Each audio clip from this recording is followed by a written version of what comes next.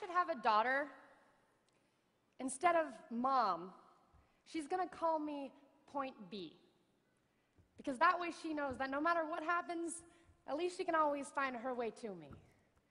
And I'm gonna paint the solar systems on the backs of her hands. So she has to learn the entire universe before she can say, oh, I know that like the back of my hand. And she's gonna learn that this life will hit you hard, in the face, wait for you to get back up just so it can kick you in the stomach. But getting the wind knocked out of you is the only way to remind your lungs how much they like the taste of air. There is hurt here that cannot be fixed by Band-Aids or poetry. So the first time she realizes that Wonder Woman isn't coming, I'll make sure she knows she doesn't have to wear the cape all by herself. Because no matter how wide you stretch your fingers, your hands will always be too small to catch all the pain you want to heal. Believe me, I've tried.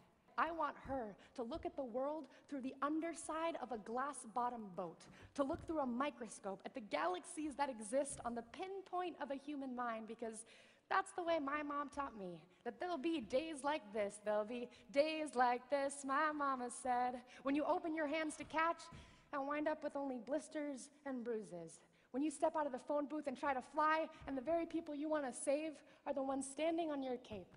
When your boots will fill with rain and you'll be up to your knees in disappointment, and those are the very days you have all the more reason to say thank you.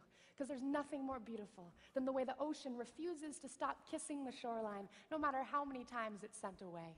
You will put the wind in win some, lose some. You will put the star in starting over and over. And no matter how many landmines erupt in a minute, be sure your mind lands on the beauty of this funny place called life. And yes, on a scale from 1 to over-trusting, I am pretty naive.